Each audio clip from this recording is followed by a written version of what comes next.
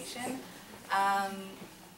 So I think when Andrew, or when Skills for Change initially approached me last year, I was a bit taken aback. I was like, oh, well, what did I do to get this this opportunity? And so I was very humbled by it, and for me, I took it as a learning opportunity, and really an opportunity to advocate for immigrant women who are often left in the margins in whatever sectors you're in. Often women in general tend to be left in the margin.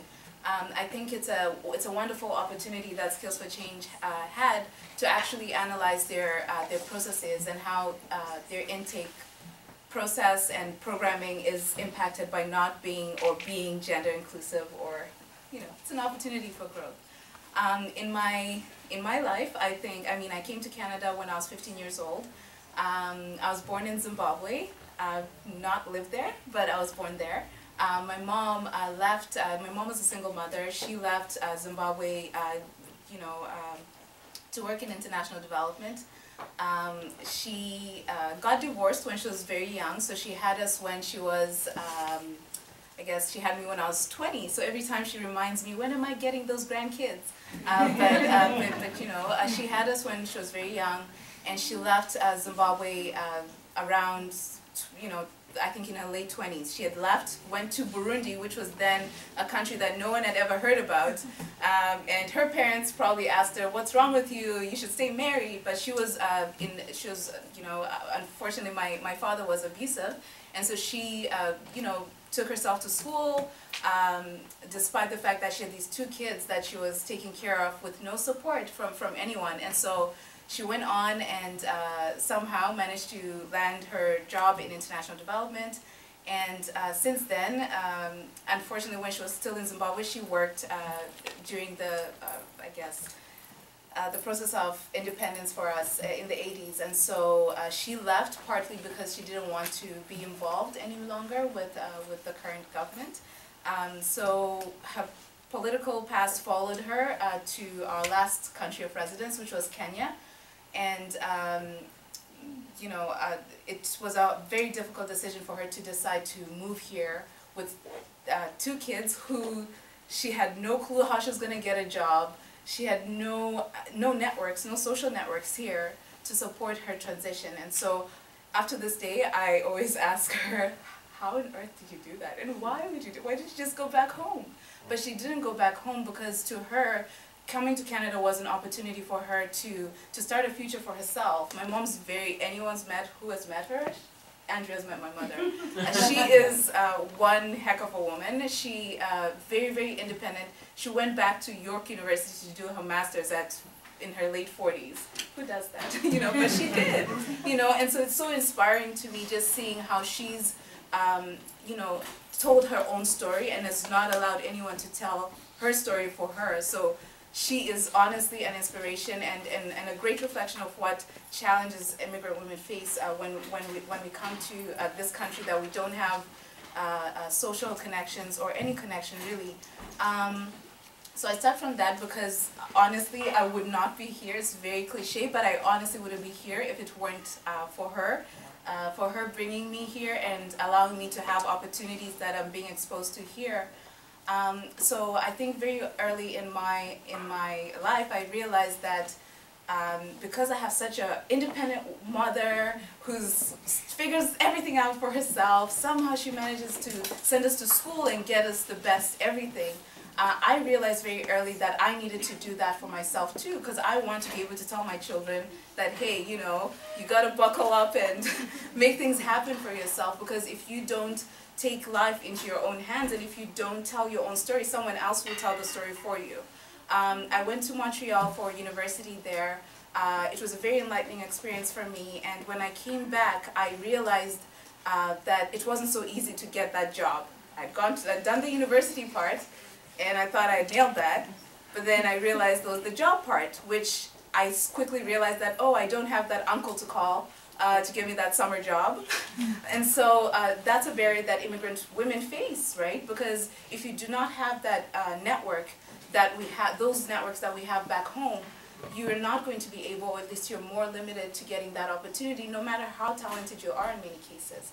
So I was lucky to land an opportunity at the Maitri Foundation, and Ratna, I know, definitely has a strong relationship with Skills for Change, but the Maitri Foundation, to me, taught me how there are people in this city that are genuinely interested in advocating for women in leadership, immigrant women to have opportunities and access, and not tokenizing immigrant women, because that's the other thing that tends to happen.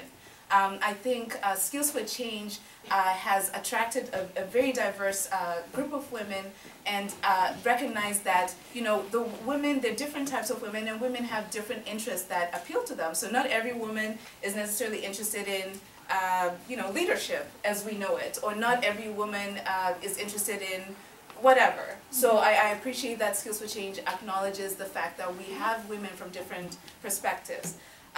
Over the years, I've been lucky to, or fortunate to work with different populations, with immigrants. So I worked with foreign trained professionals for a couple of years, and there I saw firsthand the sort of barriers that come when a woman comes into Canada, has the credentials, everything, speaks the language in many cases, but then somehow faces that block that happens, right? So it was so difficult for me, and I think that was very eye-opening to me, because I always used to ask questions about their children. Like, how are your children handling this process for you? You know, your husband, you know, you came with your husband. It's like, my husband is off at work. He doesn't even notice that the kids right now are, you know, having a difficult time in school. There are all these other challenges that the children are facing. And women tend to be the ones who pick up those pieces that somehow people don't think who's picking up, who's helping the kids with the homework, you know? So that inspired me to start my own organization, immigrantyouth.org.